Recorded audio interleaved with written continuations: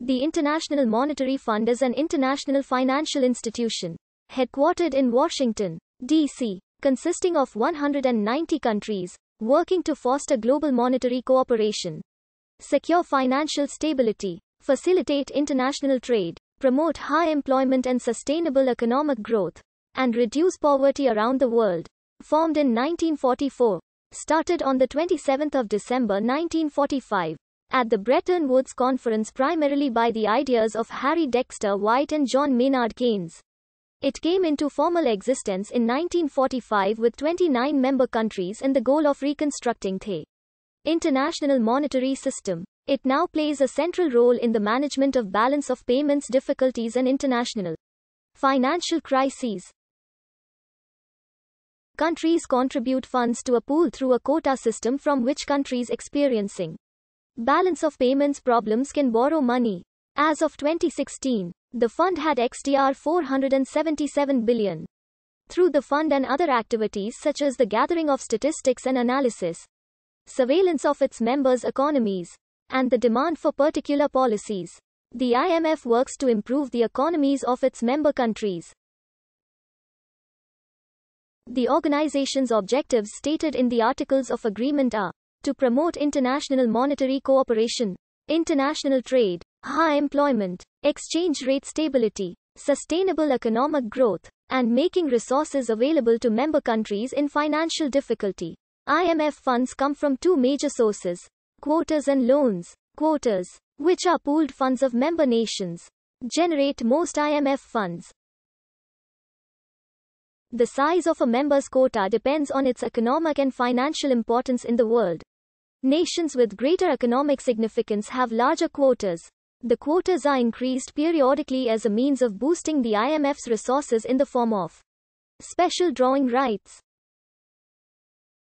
The current managing director and chairwoman of the IMF is Bulgarian economist Kristalina Georgieva, who has held the post since October 1, 2019. Geeta Gopinath was appointed as chief economist of IMF from the 1st of October 2018.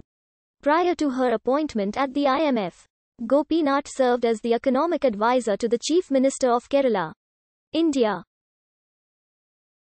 According to the IMF itself, it works to foster global growth and economic stability by providing policy advice and financing the members by working with developing countries to help them achieve macroeconomic stability and reduce poverty. The rationale for this is that private international capital markets function imperfectly and many countries have limited access to financial markets.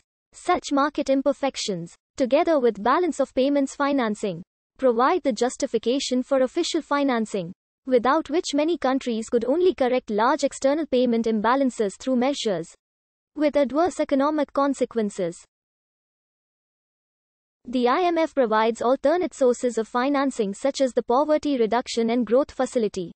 Upon the founding of the IMF, its three primary functions were to oversee the fixed exchange rate arrangements between countries, thus helping national governments manage their exchange rates and allowing these governments to prioritize economic growth, and to provide short-term capital to aid the balance of payments. This assistance was meant to prevent the spread of international economic crises. The IMF was also intended to help mend the pieces of the international economy after the Great Depression and World War II, as well as to provide capital investments for economic growth and projects such as infrastructure. The IMF's role was fundamentally altered by the floating exchange rates post-1971. It shifted to examining the economic policies of countries with IMF loan agreements to determine if a shortage of capital was due to economic fluctuations or economic policy. The IMF also researched what types of government policy would ensure economic recovery. A particular concern of the IMF was to prevent financial crises such as those in Mexico in 1982, Brazil in 1987, East Asia in 1997-98, and Russia in 1998, from spreading and threatening the entire global financial and currency system.